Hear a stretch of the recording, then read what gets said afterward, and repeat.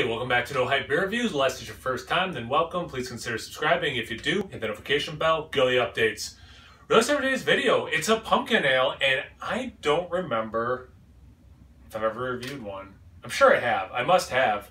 I like them. I just... have I even reviewed pumpkin? I should have looked it up. So yeah, I'm really excited because style I enjoy that I don't drink a lot of, and that's lame. So this is called Scarecrow Juice. It's a pumpkin ale, like I said, 6.3% ABV. Wait, did I say this is from Dave? Sorry if I didn't. Dave, thank you so much for sending it. Original Wet Ticket Brewing. They're out of New Jersey. Nothing different on the side of the can from what I already said. And I read that when I did the unboxing. Okay, I feel good. Let's get into it. That's filled very full.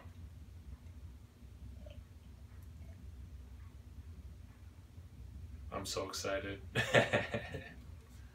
Because pumpkin ales, are you going to get it's really spicy pumpkin pie kind of a thing? Is it more of a subtle flavor that they're going for? Does it have, the nutmeg and the cinnamon, the allspice? I don't know with this one. Yeah, it's got that nice orange color.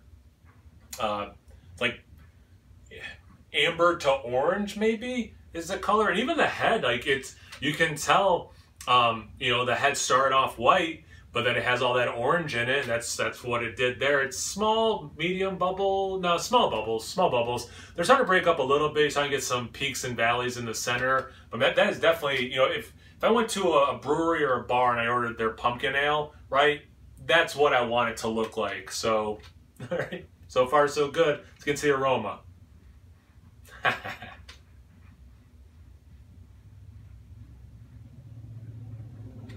Has a nice soft sweetness, maybe a little bit more intense than a soft sweetness, but not cloyingly sweet. Not that far. Slight caramel, very slight, which I think between the two things I've said so far is making this beer sound like it smells sweeter than it does. But it does have some of those spices. I'm not good enough, at least right now, it's not just cinnamon or something. I'm not good enough to be it's, this combination or these intensities, but I can tell you it's not overpowering with cinnamon. That is something that I would be able to say and pick up on. I actually, whatever ratio and spices they're using, I think is really on point because it's not overly done. Nothing is killing anything else. And that right level of sweetness, this beer smells phenomenal.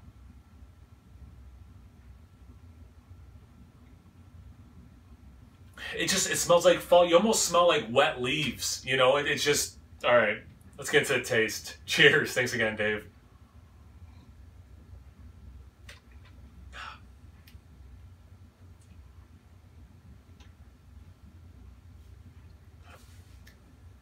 I mean, that's what I want that beer to taste like too. For that 6.3%, it might be a little thinner, but I'm trying to think of recent pumpkin ales I've had, and you probably got to go to last year. It probably had a pumpkin, maybe a Dogfish Head, pumpkin ale, but definitely the pumpkin beer that I have consumed the most is without a doubt pumpkin. And that's got a higher ABV, it's a bigger beer. So that's kind of what I'm thinking, as I taste this and I say it's a little thin, but for was it 6.3, right? Yeah, 6.3, I think this is where it should be. Just like the aroma, those flavors that are coming through, those spices that are coming through, it's not overdone, it's there enough. It's not sweet enough to be full-on pumpkin pie in a glass, but it scratches that itch. For people who think that's too much, this is probably pulled back enough that you would like it. I think this is really good. I love that smell. It does, it's incredible how aroma can trigger memories and stuff, and it does, you kind of smell Halloween, you kind of smell, like carving a pumpkin, again, wet leaves,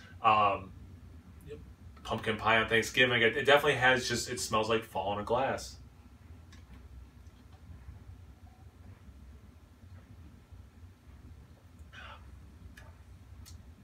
Yeah, and it's not caramel. That thing I was going to roll. No, it is. No, it is. It is.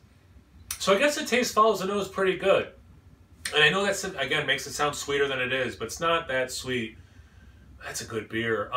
You know, again, I guess the thinness is, if I was to, you know, if someone was like really like, you know, gun to my head, you got to find a criticism. Yeah, I guess it's a little thin, but the flavors are on point. The drinkability is on point. Like this is good on its own. This would be really nice to have with something like a dessert. You know, it's not going to overpower. It's not going to be too much more sweetness to what you're already eating. But actually, yeah, like a slice of pumpkin pie or you know, a dessert, any really dessert, a cheesecake or something with this. Okay. I think it's clear I really like this beer, and I'm regretting that I didn't drink more pumpkin beers this fall as we're getting, you know, further and further into winter. Thanks again, Dave, for sending it. I really appreciate it. Thank you guys at home for watching. Always appreciate that. Check me out on Instagram and Untappd. It's No Hype Beer Reviews at both of those places. So always please like, comment, subscribe, and most importantly, imbibe. Cheers, everyone.